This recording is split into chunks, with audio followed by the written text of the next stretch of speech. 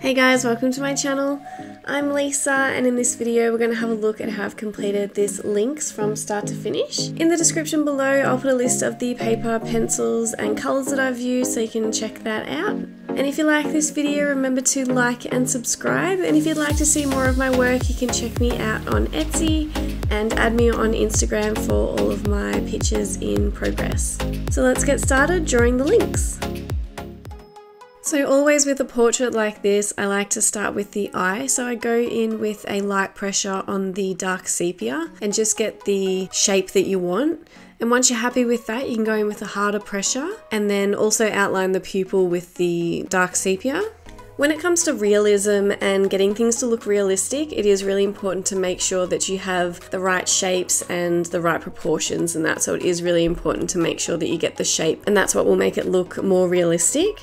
So then into the highlight in the eye, I always go in with a soft white Holbein pencil, or I can even use the Prismacolor soft white pencil.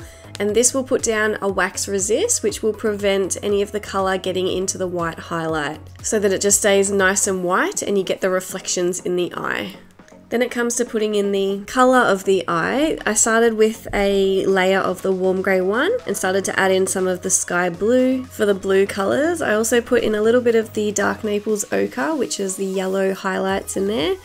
And then for the green colour I used the olive green yellowish, but also using this very, very lightly. So if you go in there really dark, it will make it really green really quickly. With all of these layers, you want to make sure that you're working them up really, really slowly, very light layers, and blending them often. So after you have a few colours going in there, I also went in again with the Holbein soft white pencil or the Prismacolor white, really lightly over all of the colours to blend them together. This will make them look sort of smushed together and very glassy like it looks in actual eyes. And then you can go back over with the same colours and start to build in the darker areas. Then when you're going around the highlight, you want to go in with a harder pressure to make these really stand out and have a darker line around the highlights where we've put the white Holbein pencil.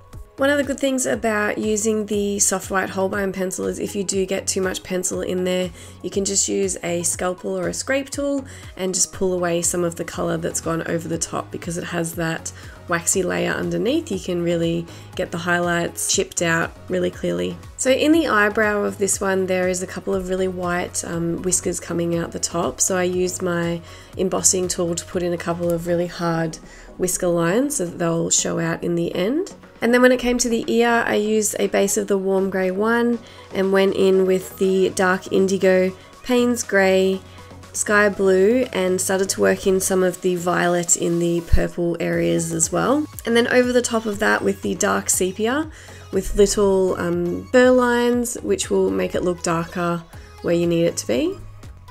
So when it comes to doing fur like this, I start to go in with a warm grey one, and then you need to look at the colours that you can see underneath the fur. So in the ear, on the left hand side, you can see there are a lot of blue tones, so I've used a sky blue. Where it's a pinky colour, I've used a beige red, and then in the darker sections I've used the violet, which really helps to emphasise the orange tones in the fur. And once you have in the base colours and the colours underneath the fur, this is when you can go in with your fur lines with the Walnut Brown, Burnt Umber, Dark Sepia, Caput Mortumm Violet, Dark Indigo, Paynes Grey, and start to build in all of those darker fur lines. So when you're putting in your fur lines, make sure to go in the direction that the fur is going and also against the fur direction.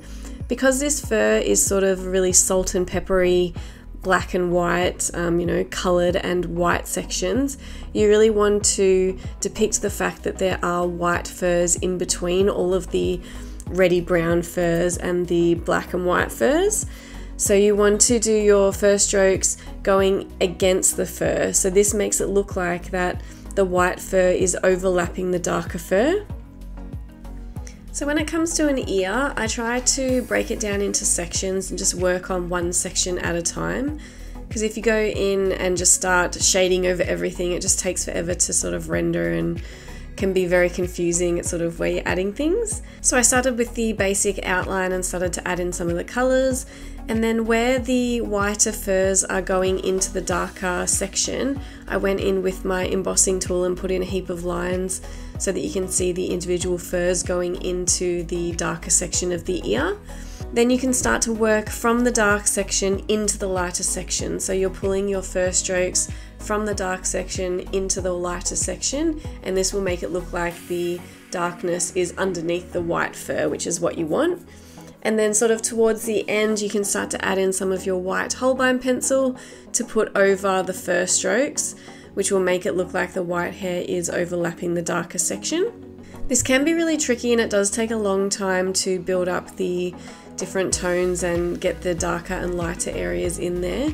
A good hint to do as well is to always invert your reference photo into black and white so you can see where the darker sections are and where the lighter sections are, and getting the dark and light values will help it look more realistic.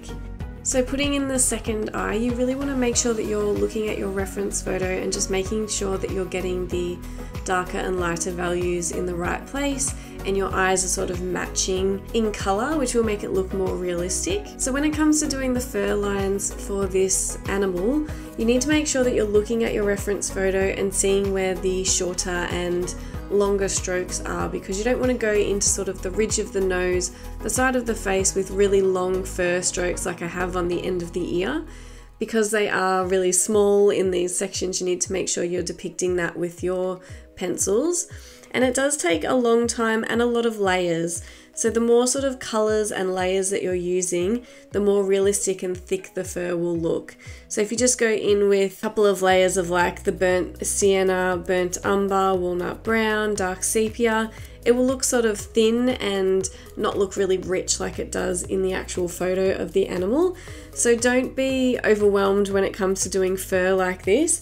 You just need to build up the layers really lightly, and which will make it look thicker in the long run.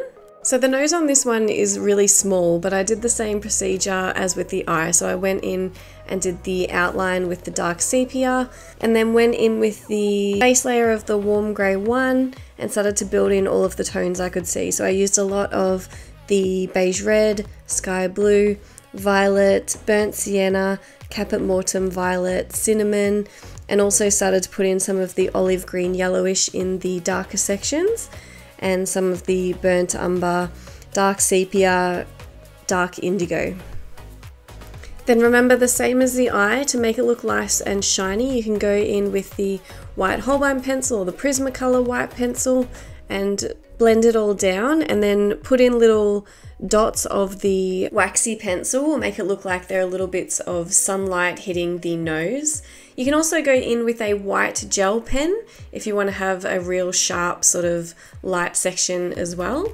Then for the whiskers, I went in with my embossing tool and put in some long fur lines that you could see for the whiskers, and then started to build up all the tones around that. So in the white fur, I used a lot of the sky blue and ultramarine with the warm grey one, and then also moved in with the warm grey 3, the dark sepia, and then sort of a little bit of Caput Mortumm violet to add a bit of a reddish tone to it, and the dark indigo Paynes Grey are sort of really nice blue colours that will make your darker sections look nice and blue. So for bigger fur sections like this, where it's sort of fur all the way down to the right hand side, I sort of like to break it up into clumps and work on sections at a time, just because it breaks it down a little bit and it isn't so overwhelming, and seeing where all of the different shapes and textures are. So for the white fur, I did go in with the warm grey one, the sky blue, the ultramarine, and sort of blended that down with, I did use a luminance white pencil to blend this down, but you can always use like a Polychromos white pencil just to help to burnish and blend it all together. And then you start to go from the darker sections into the lighter sections with your warm grey 5, dark sepia, Paynes Grey, dark indigo, to make it look like the whiter sections are overlapping the darker sections. Then you can go in with your whiter waxy pencil and put in some fur strokes over the top, and then with all those layers it makes it look nice and thick and like the dark sections are underneath the white fur, which is what you want. And I did find by the end of this one that I had to go in and really evaluate all of the colours in the fur because I didn't go dark enough to start with. So where I've gone with the forehead here, I added a lot more darker strokes with the dark indigo, Paynes Grey, dark sepia, the walnut brown, and the burnt sienna where the oranger, redder tones are. So when all of the colour was in, I then left it for a night, or I think I left this one a couple of days, and then I came back and evaluated where it needs to be darker and lighter in different areas. So you can see I'm going through and just adding different sections in, going in adding mostly the Paynes Grey, dark indigo, Caput Mortumm violet, walnut brown, dark sepia, all of the darker pencils to add in all of the shadows. So making sure you're seeing where the lighter and darker sections are is where it will make it look more realistic. So on the left hand side underneath his chin there's a lot of shadow, so I needed that to be darker than say the right hand side just underneath his chin as well.